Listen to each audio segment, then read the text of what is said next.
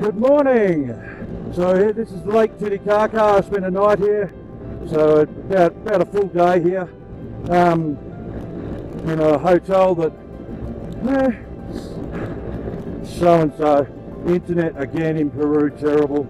Download speeds are okay, but upload speeds are like near zero. 200 photos took 6 hours to upload. You know, you got to get used to it. It's so frustrating. You know, I'm spending all my time getting stuff ready and then sending it to my other people to do, because I can't upload. It's too, when you've got a really poor upload speed, it's too risky to break a connection, and then only parts of files get uploaded and stuff like that. Very frustrating. So I'm going to talk today about preparing for a border crossing.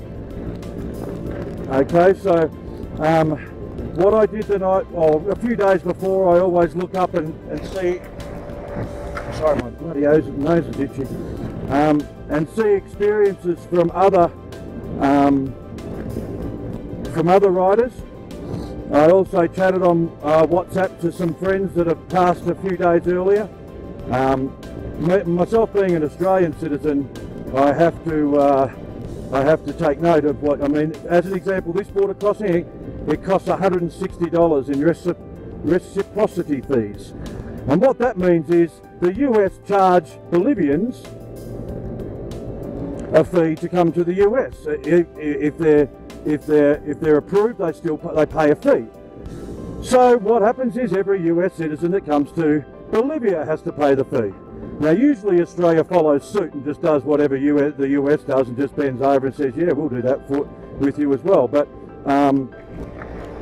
this time no, so I don't have to pay the fee, but I'm sure they're going to try and get it out of me. You know, $160 is a month's wages for people in some of these countries. So anyway, so I do the research, find out what paperwork I need. You always need copies of title, registration, driver's license, passport. So you always should have in your backpack or your in a secure waterproof bag, have at least 5 copies of everything. Now I got an international license, motorcycle license. However, I've never been asked for it, not once. They actually asked for the US one. Now some other people have written and said, oh no, well they'll ask, the US one means nothing to them, but it does. Every time they've asked, it's always been for the not my international, my local, my country one. So I've got two driver's licenses, one for USA and one for Australia. Now, so basically, once you've got all that paperwork in order, you go online and you look up and you read experience from other people. Now, if you know how to use Google, you know how to do a Google search and refine the results by recent, by the last year. And there's SM Boiler Works has a really good one, has a really good recent one. But if you type this into Google, border crossing by motorbike, Peru, Bolivia, you'll see SM Boiler Works come up, and they provide a fantastic description of the whole process they went through, which is just, I mean, incredible effort from those guys to do something that's so clear and concise, with photos as well, which can be a little bit risky. But if you've got a good helmet cam and you know how to use your remote pretty well, you can get away with it. So hopefully it's not going to be wet all the way through. Again, I've got a bit of a problem with my front tyre again, leaking, and it's causing me no end of issues, and I'm just going to get a new front rim and get it shipped from Miami to Santiago, Chile. It's just not worth the risk of having serious problems in the middle of the desert with no water, no food, no one around to help you for a long time. So I'm just going to have to bite the bullet. I mean, it's been working well for about 2 weeks, 3 weeks. Hadn't been leaking, and now it's slowly leaking again. Not a lot, but enough to to cause me some concern and have to keep looking and checking it. My computer gives me, it's got tyre pressure sensors and gives me notification, tyre pressure front low, and so I then go check it, and it's like down to about 23 psi, which it should be around about 30 psi. Which, I mean, in these conditions, it's not a huge issue at that. I have got a pump on board, and once I get to the border and unpack, I just wanted to get out of here.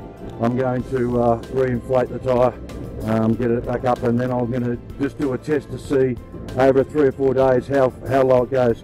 Another thing too is I'm up at about 4,000 metres, so 12,000 feet, and that's going to drop the pressure by a couple of points as well. So not by 7 or 8 though. Yesterday I was sitting on around about 26 psi, and now it's cold, and it will definitely go up, but not while I'm riding this slowly. So it'll probably go up to about 25, 26 again. It got up to 27, 28 yesterday, which is fine. I mean, I'll ride with that every day. In fact, it's probably, on these sort of roads, it's probably more advisable.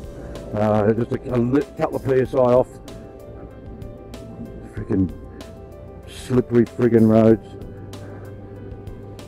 You find this through every single town because trucks stop and go, and but anyway, so the step I have to take today is the first thing I'm going to do is I'm going to go to immigration and get stamped out of Peru. I'll have to provide my passport plus my tourist card, and they'll provide me with a copy. And once I've done that, I just walk across the road to the aduana, which is where you get the aduana is where you always get your vehicle import permit, and I'll get that stamped out, and then they'll give me a little bit of a section of that to prove that I've been stamped out to give to the Bolivian side of things. And then the Bolivian side of things is going to be the slow part. I'm hoping to get through the Peru side of things in 10 to 15 minutes. And the Bolivia side of things might take an hour, might take 2 hours. Just got to always put it in your mind that it's going to take time, and just say, well, what the hell. But usually you are doing something or waiting for someone during that period, so it's not so bad. The worst one I had was Ecuador border coming into Peru, where I just stood in a line for 3 hours. And that, believe me, that is just so frustrating, and so it just shows the incompetence of the Ecuadorian border patrol of just not knowing the days and times that they get busy, and having like 3 or 4 booths out of 10 or 12 open, and then also having a little buddy system on the door where the guy who's shooing people in, who's an arsehole, is letting people go to the front of the queue all the time because they're friends of friends or whatever, or it's not friends of friends, it's people who are paying him. He's got a little system going where he probably brings in about 200, 300, 400 US dollars a day, maybe even more. So I hope they do something about, the problem is they're probably all in on it, so he might be getting $500 or $600 a day, and they're splitting it between 6 or 8 people, But and that's life in Central and South America, Latin America. Yeah, so another thing you've got to do before you get to borders, and I mean, Peru has probably got the most expensive fuel, gas in petrol, whatever you want to call it.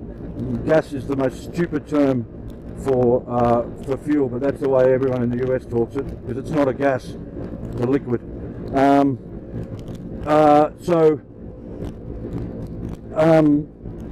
going to make sure I fill up. I mean, I'm not going to have any problem getting fuel, but I always make sure I try to fill up as close to the border as possible. So that's not what I have to worry about. I don't have to worry about getting fuel once I get into the new country, and a little bit of excitement, adding another one to your list. I'm well over 100 now, and every one seems like a conquest, and I'm a pretty happy camper about it. So, but I will come back. I might come back and pay for a tour. I might just skip past these people.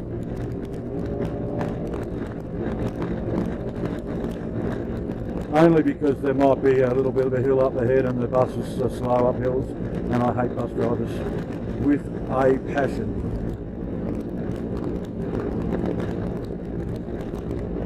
Yeah, so I mean, this trip to the border is going to take me about 2 hours.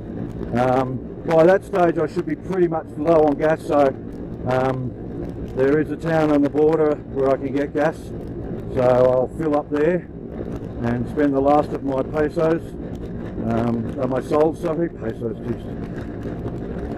So yeah, it's always about concentrating on these roads too, you know, looking for the potholes.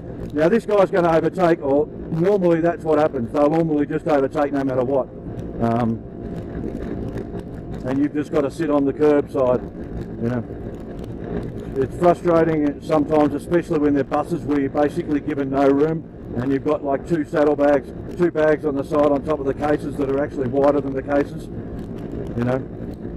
I was thinking about getting on the bike, getting a couple of flags out just so I know the spacing, because sometimes you get, when you go through the page, where you've got to pay to go on the roads, the tolls, sometimes they're pretty narrow for a motorbike, like they only allow motorbikes through there for free, but sometimes they're really narrow and I've got to basically walk the bike through it on an angle sometimes just to get it through. But I mean, it's not a big deal. So yeah, so this is at 4,000 meters, by the way.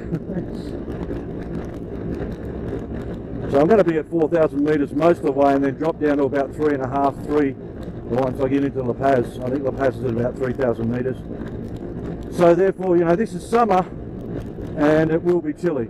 Like it's probably about 5 degrees centigrade right now.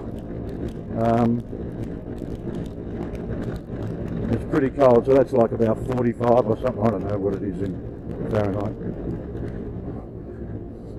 So yeah, I'm looking forward to Bolivia immensely. A couple of days I've got to clean up the bike, just do a little bit of maintenance, just make sure I've got the oil right, and my coolant's getting low again. I've had issues with my coolant tank leaking under high pressure. So when I've been getting into cities and just sitting there in traffic, something with the ring on the coolant tank, and a shockingly terrible design flaw of the KTM 1290 is the accessibility. Basically, I've got to take off the protection bars, I've got to take off the panels, and to get access to the coolant. I mean, how they couldn't just put it in a spot where you can actually just undo the cap and fill her up is beyond belief. They say that you only need to change it once a year, but I've changed it 5 times on this trip. And believe me, it's a friggin' 1.5 hour job, 2 hour job each time, where it should be like a 2-minute job. But the oil's not so bad, it's a pretty simple process. And the brake fluid and all that sort of stuff. I mean, I'm full here and I'm getting a little bit low on the rear, because I go a bit heavy on the rear in the mountains, probably a little bit more than I should. But that's just experience. I'm getting a lot better at the metal on the road. I'm getting a lot better at the mountains now, just getting good lines and learning to brake early and then accelerate out.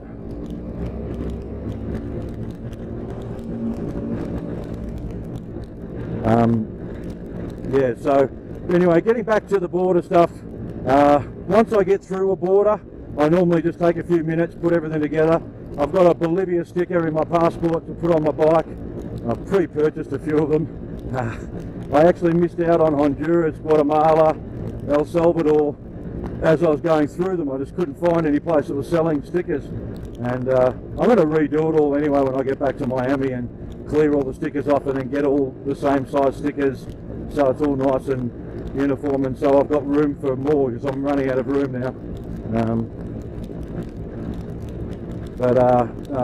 It's hopefully Bolivia, hopefully the salt flats. It looks like I'm going to get some pretty good weather this weekend to do the salt flats, but it'll just depend.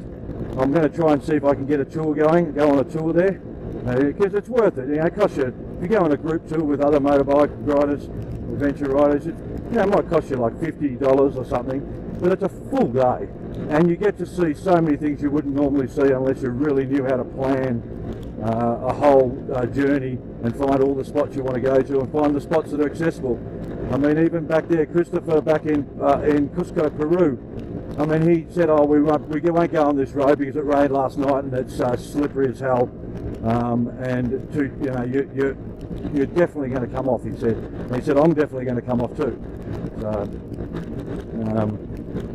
well, he didn't actually say he'd come off. He said he might come off with a bit of a smile. Yeah, so I'm going to try and see if there is some sort of tour and get the drone out and just do some fun shots like a lot of people do. I'm not going to do the boring, you know, put the motorcycle in your fingers bullshit, like the leaning tower of Pisa crap. It's been done for death. But I want to try a couple of different things with a drone over a couple of different days. Maybe some flyby work. The problem is I'm not... Jesus, look at the size of this friggin' thing. Oh my God. Normally you can take them at about 40k an hour, no problem, 50k an hour. They love this here in Peru. They love all these statues. And some of them are pretty cool, but they do look a little bit tacky at the same time.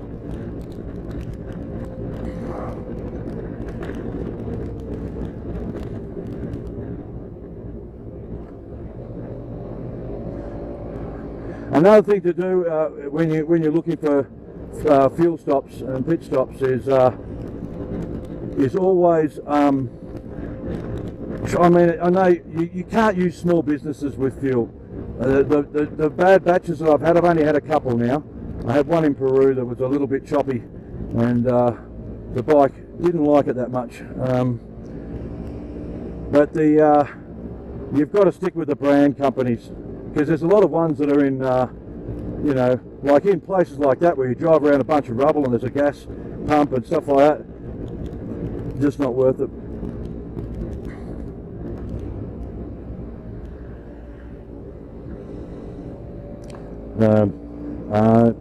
You're best off to find a reputable one, because usually those older ones, their tanks are maybe got a bit of a grit in them.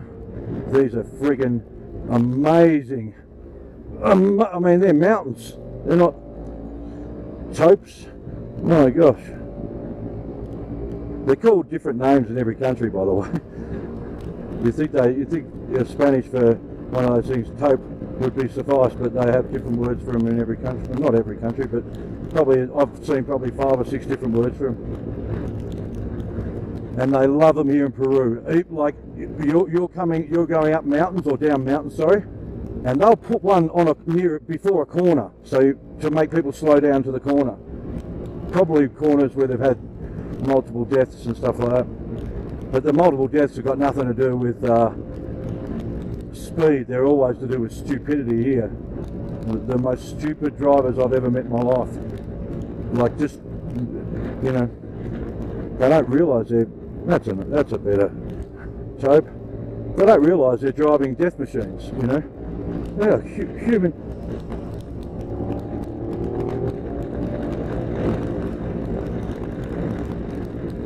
They're blocks, 1-ton blocks of metal hurtling at 100 kilometres an hour.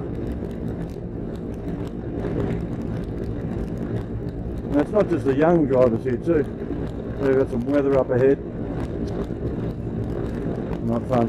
But anyway, that's what I do, and I also ramble on, obviously. That's what I do to prepare for the stop. I also make sure I've got plenty of water, plenty of drink on board, a couple of snack bars, always handy, because I don't normally eat until dinner time, so I just have a couple of snacks during the day. You wouldn't know it to look at me, but I just have a couple of snacks during the day and have a nice meal at dinner time. Hi guys, so I'm as you can tell, I'm getting closer and closer to the border with La Paz, to Bolivia, the Peru border crossing, and the town that I'm doing the crossing at is Desaguadero, and it's a interesting town. It sort of comes up on you very quickly, so you've got to be, you know, you're sort of like riding through a town and then all of a sudden, bang, you're at the border. So you've got to be ready for that. And I just parked my bike on the right hand side of the border. So it's a fairly quick border crossing, getting out of Peru, but a little bit slower on the other side. And I'll talk a little bit more about that on the next video.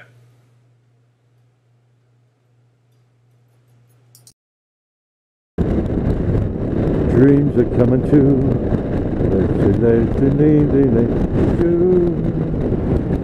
I was born under a wandering star. I was born under a wandering star. What a voice! What a voice! So I'm about 30 minutes from the Bolivia border. A dream of mine. I've always looked at the Bolivia and the mountains and the salt flats and always thought, geez, I'd love to go there one day. I never thought about doing it on a motorcycle until the last few years, but hey, it's an adventure. I love these little towns. I'd like to know when some of these walls were built. I'd say probably maybe 100, 150 years ago. They're definitely not going back that far. But this is all the breadbasket of Peru. This is where all the crops are grown, and the Lake Titicaca. That's where all the fish are farmed. They've got, you know, salmon farms. I mean, I didn't even realise. I saw the farms out there. I didn't know whether they were oyster, salmon, whatever they were. They were from a distance. But this morning, a small little tiny boat came in, carrying 15 times 25, 325 kilograms of salmon, and I'm thinking, there's no way known they could have caught that. They had nets in the boat. I asked the guy, he goes, "Oh no, we own a fish farm." I thought, shit. But anyway, I'm starting to run low on fuel, which is good. So Desaguadero, or whatever it's called. And I haven't seen one sign that's told me how far it is to it, but it was about 2 hours away from what I could gather, and I'm about an hour and a half, hour and 40 minutes into the trip. I've had 3 buses pull out in front of me today, so I'm a little bit edgy around them friggin' idiots. One of them I just had to brake solidly. Just went across the road. Go do a U-turn. And he just pulled out right in front of me.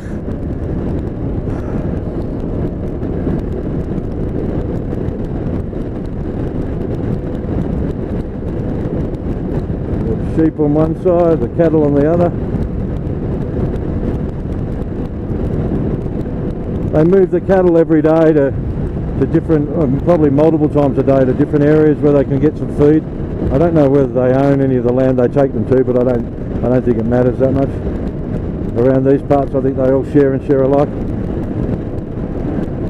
Anyway, I'll put the video on once I get to the border again and see how I go. So this is a picture of the border on the Bolivian side. And this is where you come into the town, and basically you just hit the border straight away. So it's a little bit annoying.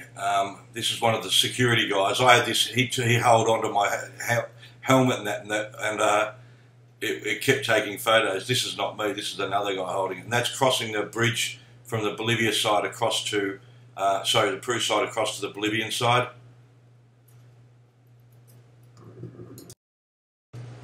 Okay, so that was, this is me now entering Bolivia. I've already gone through the checkpoint. So basically you go to, on the Peru side, you stop up on the right hand side, and there's the aduana and immigration to the left. Immigration took 10 minutes. The aduana would have taken 10 minutes, but I had to sit in an office waiting for someone to serve me, and then they said, "Oh, in or out?" And I was going out, and then they said, "Oh, give me the papers," and they just stamped it, and I left. So I waited about 20 minutes in there for nobody. This is the guy wanting to check my paperwork, and I didn't realise I had another stop. I'd already had a stop across the bridge after I just left, and now there's a second. And he's just asking me where I'm going to, and just wanted to have a look at my papers. But then I think he just basically said, yeah, you can get going. So, all pretty cool. I thought I'd have to go and get all my papers out of my backpack again, but I didn't have to. So, the first thing you're going to know when you get to Bolivia is the gas station problem.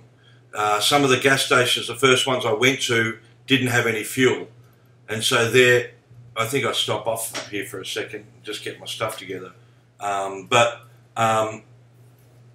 Didn't have, didn't have the,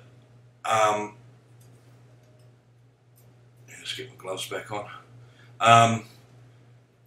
Yeah, they didn't have fuel, so I was starting to really worry. And another issue you're going to have with Bolivia, if you're a tourist and you've got an imported bike, they can charge you pretty much whatever they want, and they get the calculator out. There's a normal fee for locals, for citizens, and then they have this thing where they're allowed to charge you what they want, and it's normally about half again.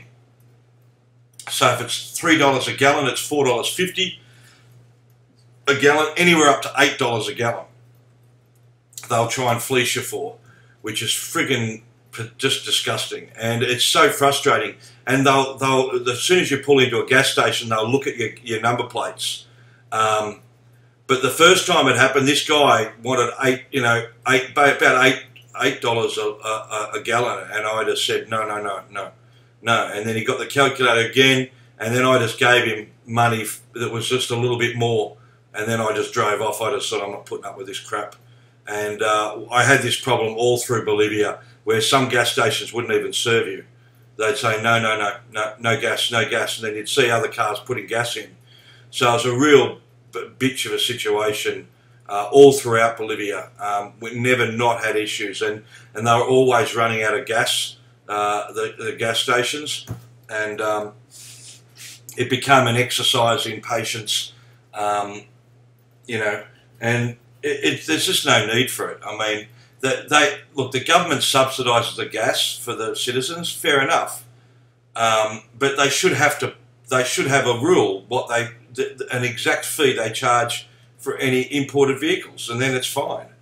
So what a lot of people do is they get gas cans, and they get locals to go and fill up with gas and fill up their gas cans, and then they do that. So there's all ways around it. So as soon as the governments do something stupid, you create another market for other people getting away with it. So it just really annoys me.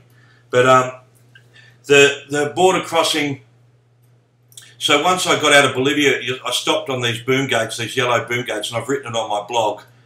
You stop at these yellow boom gates, you go across the road to get out of Peru, you go into immigration, hand in your tourist card and your passport, and then after that what you do is you then have to go to, there's a building to the left of that's got a gate and a security guy at the gate. You've got to wait at the gate for the security, for them to let you through to get stamped out, get your import permit stamped out. And that took me probably about 30 minutes. It took me about 10 minutes to get through immigration, even though it was a bit of a line, it went fairly quickly. And then you get on your bike, you cross the bridge, and once you get across the bridge, there's a big blue building in the middle of the road. You park your bike right at the front of the building as you enter, and just park your bike there. Then you go to the left of the building as you're facing it, and then around the middle of the building there's a little booth. You go to that booth, you get a tourist card you got to fill in, and then you join the line for immigration. I was a bit unlucky that I had, and there was a photo of the line that I had. I had two buses in front of me, so basically I waited it took me 90 minutes, an hour and a half to get through that side of the border, just waiting in line for people to, for them to process all the other people. And once I got in there, because I'm an Australian citizen, I didn't have to pay any fee to get into Bolivia.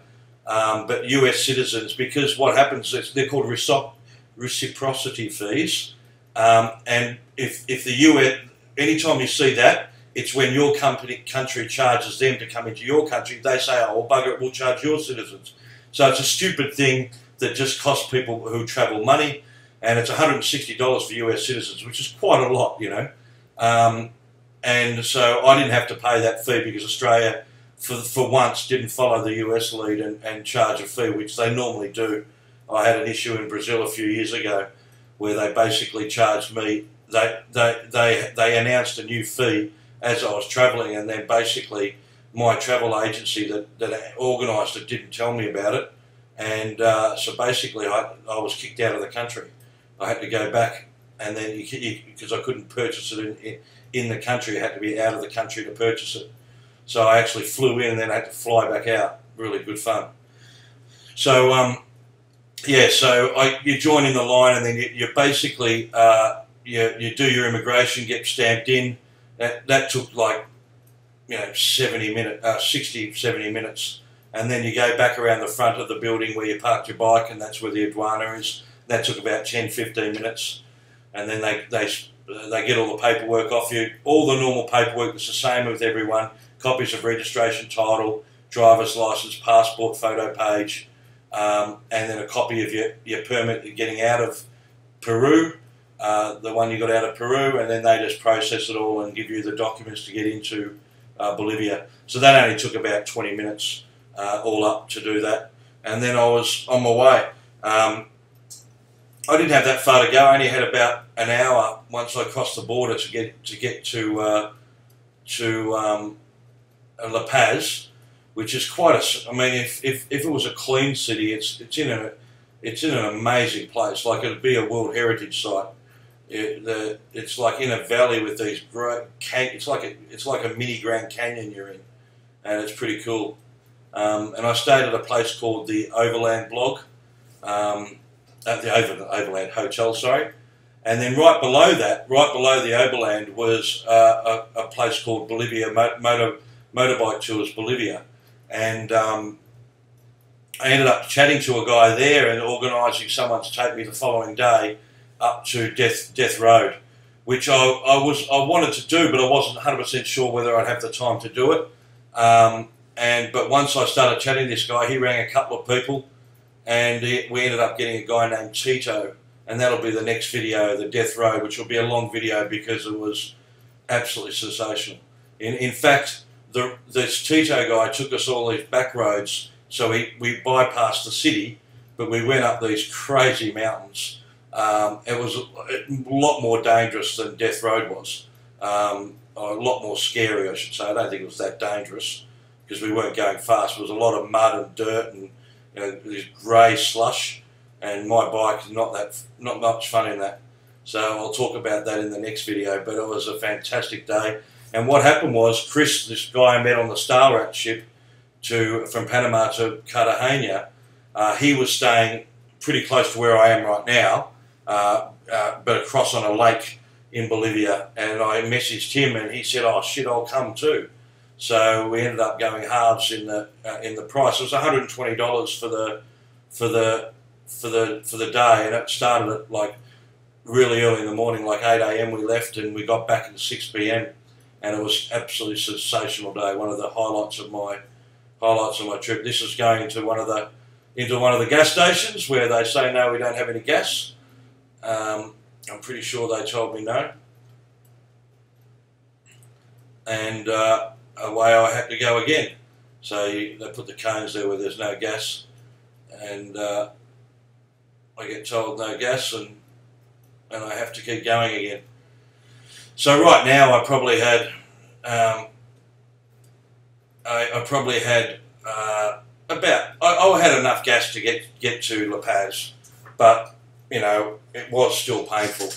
And I also had problems with this memory card as well, so a lot of the videos I shot for the day actually didn't turn out for me. So on the road I went again, and I ended up getting into a gas station closer to La Paz.